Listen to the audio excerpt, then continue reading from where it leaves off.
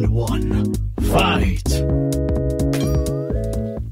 Well, howdy my fellow peeps, and welcome back to the channel, or indeed, welcome to the channel. Today is a bit special. Today, I actually have a vlogging setup set up. I'm using my SLR camera and my boom mounted microphone over there, so hopefully it all works out okay. I also have a camera here and a camera here, and we're going to do a little thing. Now, some of you may remember a few years ago now, I think, the shop Aldi, which is a German supermarket that's over here in the UK, got into a bit of trouble with Marks and Spencer's because they used a very similar looking cake and a very similar name. I think it was Colin and something else, Caterpillar. So I'll put that up behind me anyway. So I started shopping there around about the same sort of time, and I couldn't help but notice some similarities with other products as well, but at a great reduced cost. So this video is comparing the manufacturers to the Aldi version, seeing if the 3 or 4 times cost actually works out to be about right. So stay with me, and we're going to look down and eat some lovely, lovely snacks. So then peeps, where to start? Well, we'll start with the good old British favourite, the Jaffa Cake, the McVitie's Jaffa Cake. For those of you who don't know what a Jaffa Cake is, it's a cake on the bottom, chocolate on top, orange jam in the middle, Jaffa Cake. So of course we have the McVitie's Jaffa Cakes here, and we have Aldi's version, which just says 12 Jaffa Cakes. They all spelt the same, which is kind of weird, but you know, perhaps the actual name Jaffa is not trademarked, who knows. So we're going to have one of each and compare them to, but and let's crack a lacking. Now, I have put up some graphics here to tell you cost and number in the packet and weight of the packet, that sort of thing. This is at the time of purchase, which is just before all the prices went sky high. So it might not be the same now, but that's where it was at the time of purchase.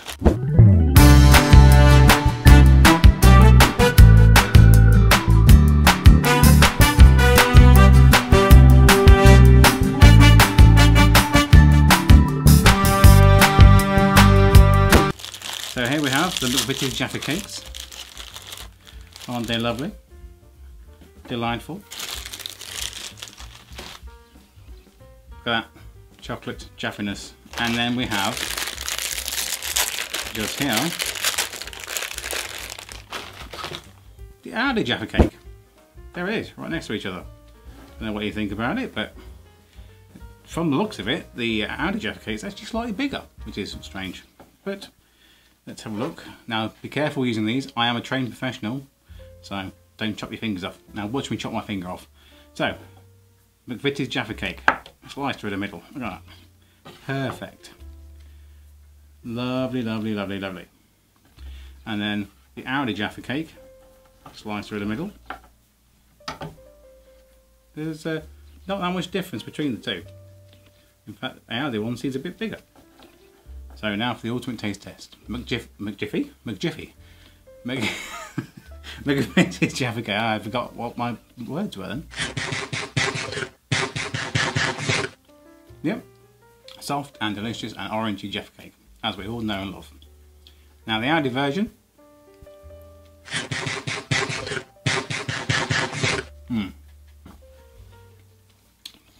Tastes very similar, but it's a lot drier. It's kind of like a Jaffa Cake that's been left in the tin for a week or so. Well, it's not bad. It still tastes like Jaffa Cake, but it's just the cakey bit is a lot more crunchy. So, yeah. Is it worth the price difference though? No, you can get away with it. I mean, if you want to dunk them, I don't know do people dunk Jaffa Cakes in tea? I don't, but do people dunk? I don't know. If you did that, you wouldn't know the difference. So, you know, make your own mind up. Well then, that's a controversial level already with the Jaffa Cake, but we'll move swiftly on. Moving swiftly on, we have another of the British nation's favourite, the Mars bar. Everyone knows the Mars bar in the UK. I believe you know the Mars bar in the US as well, because I think that's where it came from. But Aldi's version, however, is called a Titan bar. Now, the Titan bar, that's quite amusing because obviously Mars is a planet in the solar system, Titan is a moon of one of the planets in the solar system. So it's a good play on words there, quite amusing. That's what makes me giggle walking around Aldi all the time. But we're going to open these up and see what I like. Swing across to the little infomercial to show you cost, price, weight, that sort of thing.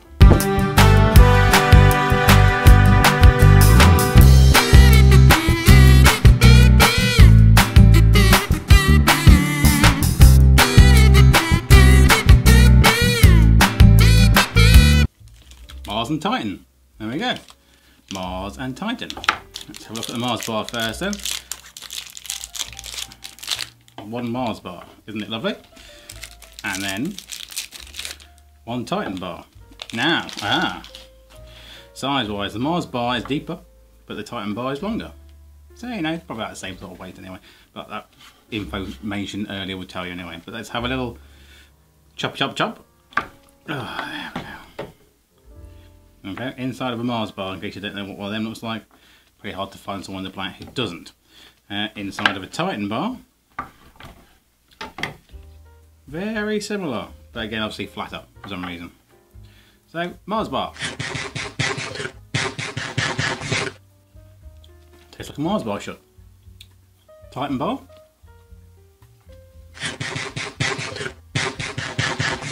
Tastes like a Mars bar should. I have one slight difference. Quite to tell you though, you're not allowed chocolate. Sorry, the dog's just grunting at me and huffing and sighing. The Titan bar is softer inside than the Mars bar. So, you know, is the Mars bar worth however much more it's charged? No. Pretty sure if you took out the packaging and gave it to someone, no one would know the difference. It's a bit controversial, but I'm not exactly a chocolate connoisseur. Even though my frame dictates that I probably am. Right, moving swiftly on to another British constitution. Everyone would have grown up having one of these in their lunchbox probably, I know I did. Penguin bar. Simple chocolate biscuit. And I think in Australia, do they call them Tam Tams or something? I'm not sure, that might be a different biscuit, who knows. But a penguin bar. Followed by, another Aldi pun here, a seal bar. Penguins, seals, you know, all live in the same sort of area. Time for the infomercial for weight, cost, that sort of thing.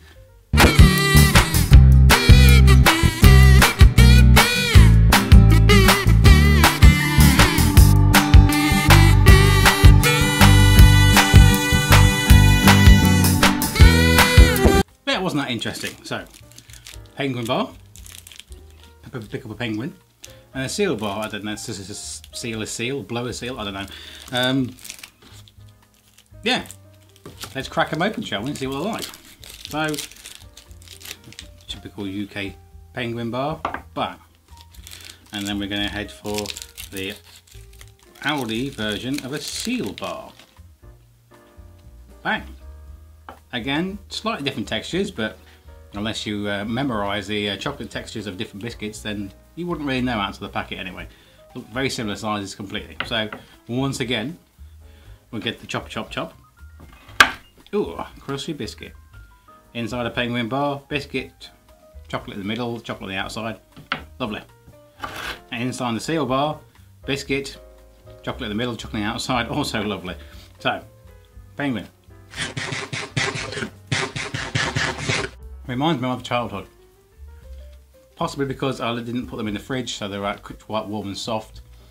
And it reminds me of my school packed lunches, taking them to school and having a soggy penguin at the bottom of the box. But the seal bar. Same texture, same biscuit, same crunch, same chocolate, enough. You wouldn't know. No chance at all. So is it worth the additional money for an actual pickle penguin? Probably not. Aldi so far is winning at the moment. It's just let down a little bit by its crunchy Jaffa cakes.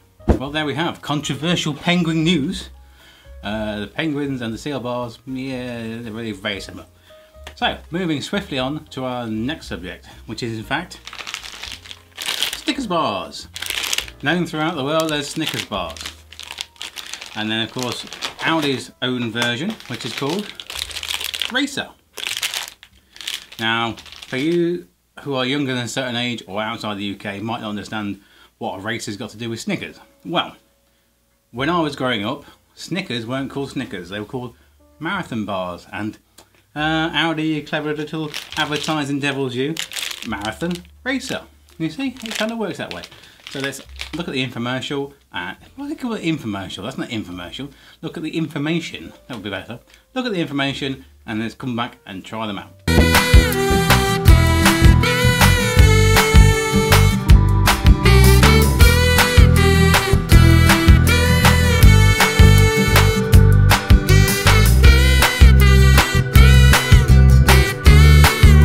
There, wasn't that informative for us? So we have Snickers and Eraser. And that doesn't help because I put them the wrong way around. Snickers and Eraser. Let's have a little look-see inside a Snickers bar. Pretty sure we all know what's inside a Snickers bar.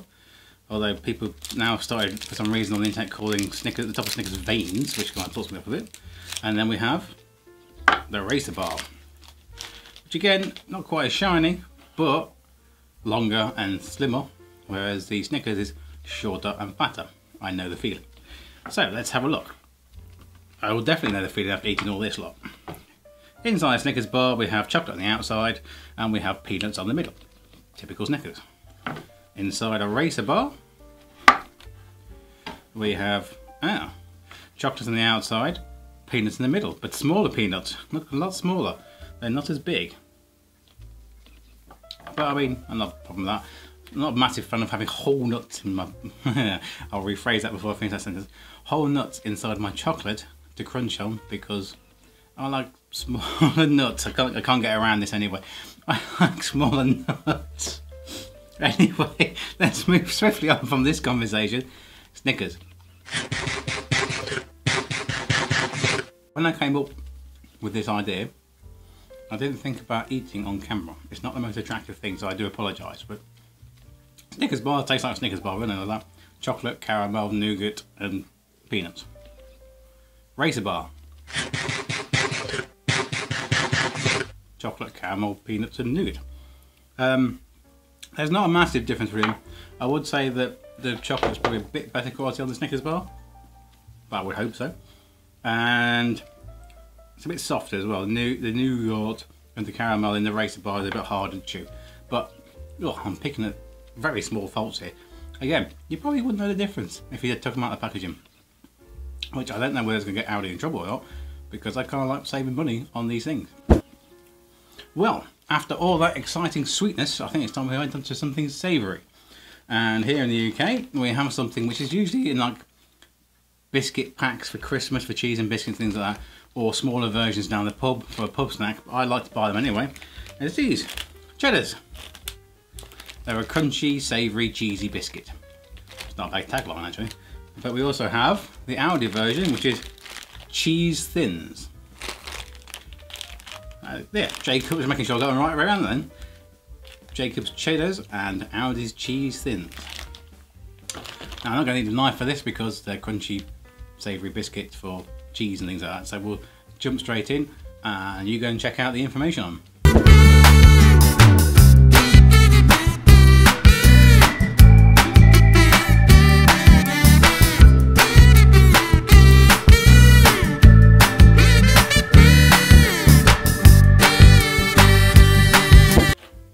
Yeah, it wasn't that informative as always.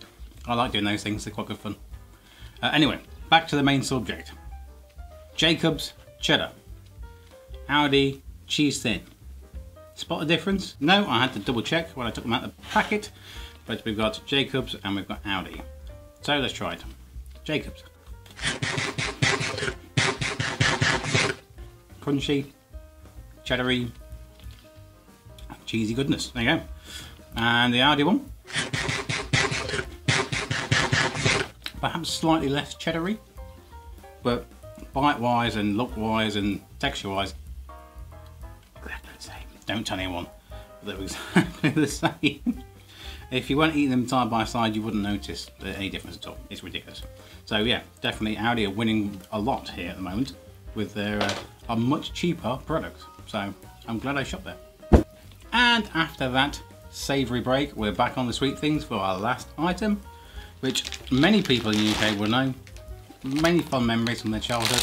We have Maynard's and Bassett's Jelly Babies.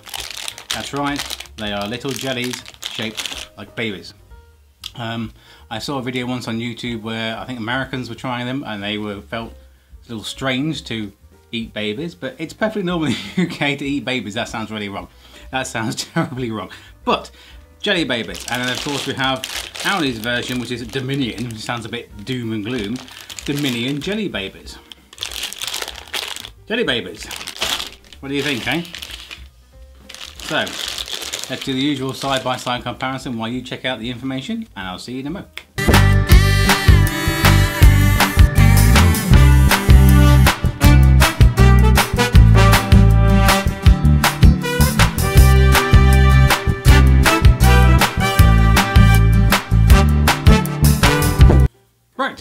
more information there. Wasn't that lovely? We are here.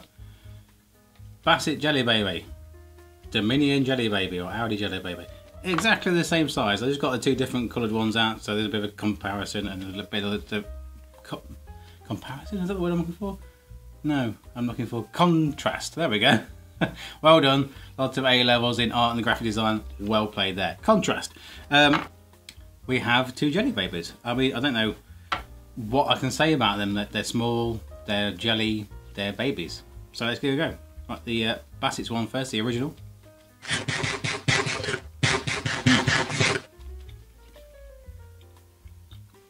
Many memories of sitting in the back of a car on long journeys as a child, eating a whole bag of those and feeling sick.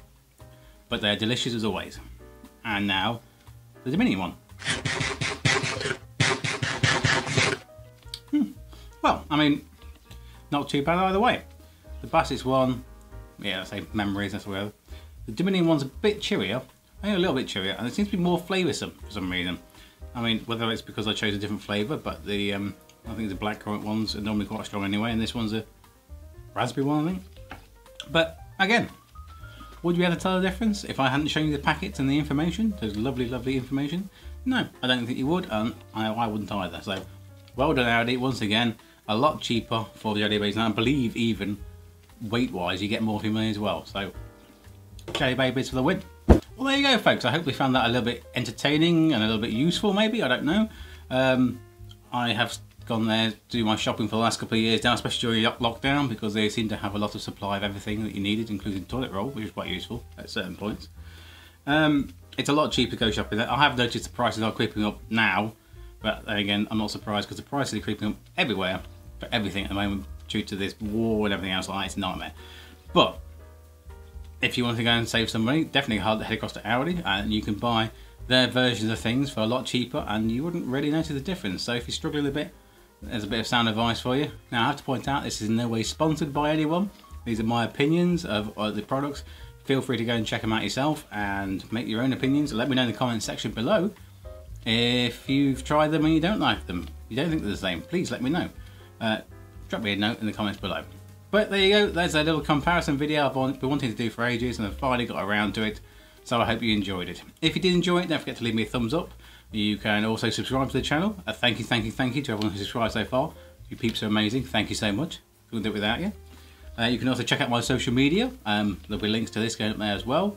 And other things, who knows what I put on social media. It depends on what time of the early hours of the morning I wake up with a thought in my head. Because that seems to be how social media works these days. But once again, thanks for joining me. And I hope to see you again next time. Stay safe, much love, and eat jelly babies. Now I've got a pile of chocolate I've got to get to. It's hell out there, you know. Stay safe. Much love.